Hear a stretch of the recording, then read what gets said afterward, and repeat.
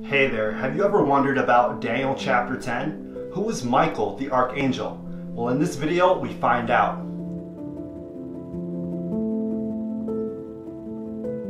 Hey there, this is Kenneth Moore from Zion's Watchman Media, a channel where we talk about things like health, history, and the Bible. So be sure to subscribe below and to click on the bell.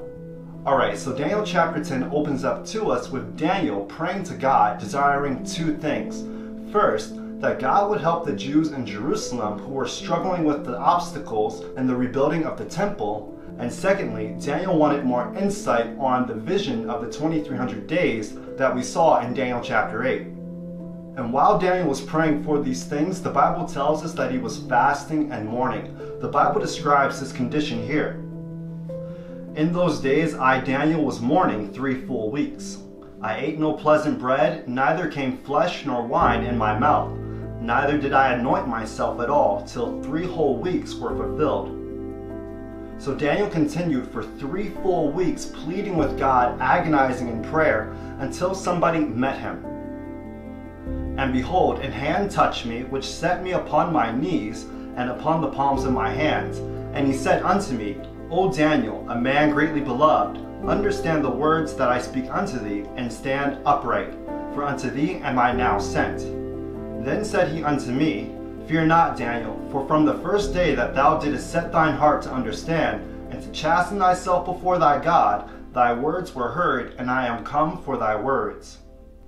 So an angel met him, and this angel is Gabriel, the highest created angel in command, and he calls Daniel beloved of heaven. I hope that angels can say that about us.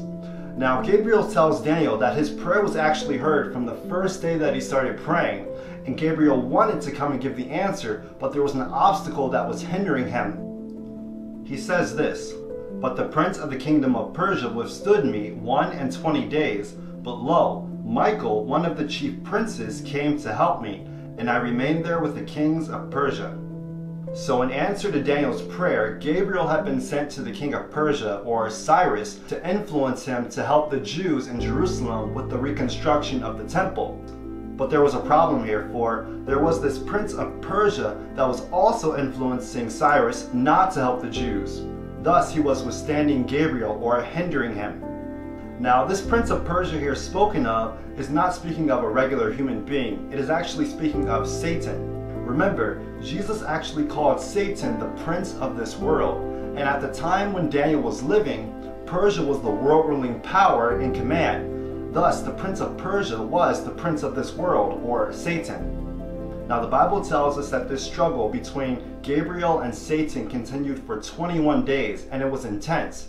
And it was only when Michael was sent that Satan and his forces were defeated, and Cyrus actually decided to help the Jews.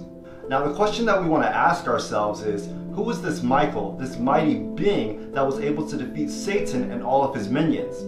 Now it's very interesting because in the book of Jude, verse 9, the Bible actually calls this Michael the Archangel. So Michael is the Archangel.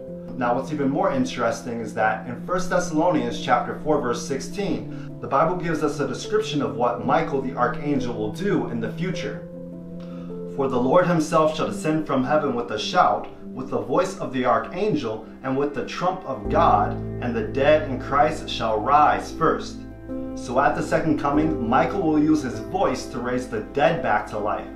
And the Bible actually calls this archangel Michael here, the Lord. Now, to simply find out who Michael is, all we have to do is look through the Bible and see if there is any individual who has the power to raise the dead back to life with his voice. Let us go to the book of John chapter 5, verses 28 to 29, where Jesus, speaking of himself, said, Marvel not at this, for the hour is coming in which all that are in the graves shall hear his voice, and shall come forth, they that have done good unto the resurrection of life. So who is the one who has the power to raise the dead back to life with his voice? Jesus is. Jesus is Michael, the mighty archangel. Now, why is he called an angel? Does that mean that he's a created being like all of the other angels? Well, the answer to that is simply no. You see, in the original, the word angel actually means messenger. And in the book of Malachi, the Bible actually calls Jesus the messenger of the covenant. And the reason he is called the Archangel is because he is the head, or the one who is above all other created angels. That is what the word arch actually signifies. Jesus is not a created being like the other angels. He is actually God. And that is what the word Michael actually means. He who is like God. Jesus has always existed and he is equal to the Father. In him is life original, underived, and unborrowed. Okay, good. So now that we know who Michael is, let's get back to Daniel chapter 10. This chapter ends with Gabriel telling Daniel that after he is done speaking with him, he must return back to the king of Persia and influence him for good. But before he does that, he is going to answer the second half of Daniel's prayer.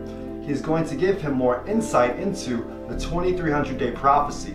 But we will look at that in our next video on Daniel chapter 11. But up until then, I hope that this video has really opened up your eyes to the spiritual battle that is taking place every single day for the souls of men around us. In this chapter, the veil of the spiritual world is actually lifted up, and we see the intense struggle going on between the forces of good and evil. And I hope that this also awakens your eyes to the necessity of persevering prayer, especially for your loved ones that God is trying to save. Remember, Daniel had to pray for 21 days until he got his answer, and that is the perseverance that we must bring to our prayer life as well if we want our prayers answered. And above all, I hope that this video has shown you that you have Michael, the divine archangel, Jesus, God, on your side, the one who has the power to defeat the prince of darkness in your life. So never forget that. Now, this has been Kenneth Moore from Zion's Watchman Media, and if you like this video and you want to learn more, be sure to subscribe below and to click on the bell, and we will see you in the next video. Until next time.